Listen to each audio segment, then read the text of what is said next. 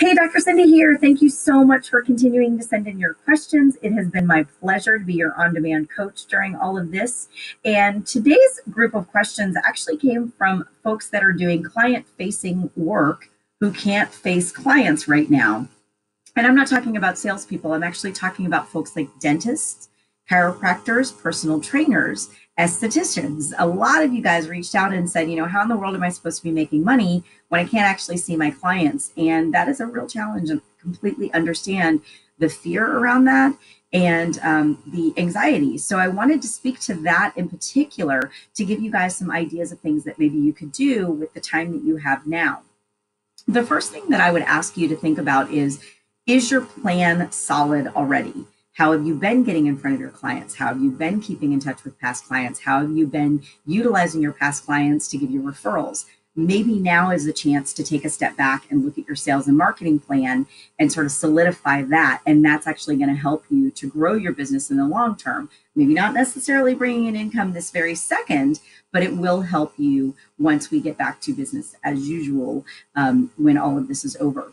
The other thing that I would encourage you to think about is the innovation around your industry. What does it look like 10 years from now in the industry that you're in? Are we still going to be going into the office for adjustments, or are there things that you could be helping us to do over the internet, posture changes, ergonomic posture changes, all sorts of things that you could be helping with?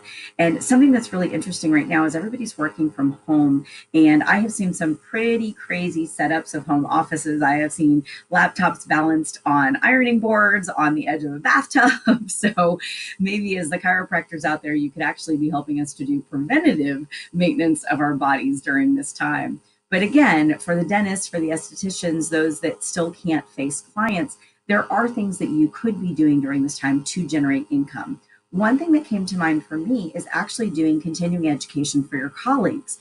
Are there associations? Are there places where you could be doing continuing education and being the teacher and be paid for that? Another thing is, can you do some sort of subscription service to your advice? You guys are very smart and very gifted, and you have a lot to share. So is there a blog? Is there a podcast? Is there something that you could be sharing that information, not just with your patients, but even with your colleagues again? And then the final thing is, think about the innovation of what you could be doing after this. Is this still your life's passion? If it is, that's fantastic. Keep going. But is this something that you can parlay into helping others? And I don't think any of us would be in the businesses that we're in that are client facing if we didn't love helping other people. And so if you're an esthetician, if you're a personal trainer, if you're a chiropractor, if you're a dentist, you're wanting to help other people. So maybe this is the chance to look at your career path and say, how could I help a larger population? Maybe there's a way that you could actually become a consultant or a coach to folks in your industry to help them. Maybe you're weathering the storm really well, and you can go and help others to do the same. So don't be short-sighted among the gifts that you have to share with others. I encourage you to take a step back, look at this as an opportunity to see how you bring those gifts to the world.